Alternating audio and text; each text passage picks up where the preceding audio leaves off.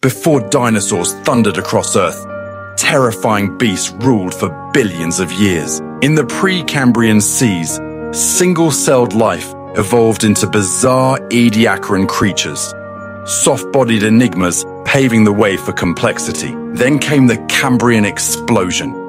Oceans swarmed with alien predators like Anomalocaris, a shrimp-like giant with grasping claws and razor mouths, devouring trilobites in murky depths. In Devonian waters, Dunkleosteus reigned, a 33-foot armored fish with bone-crushing jaws, slicing through prey like a living guillotine. On Carboniferous lands, massive amphibians like Eryops lurked in swamps, while Permian predators like Dimetrodon, with sail-backed spines, hunted in arid plains. But cataclysm struck.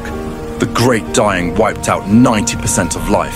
From these ashes, dinosaurs rose, heirs to a forgotten reign of terror.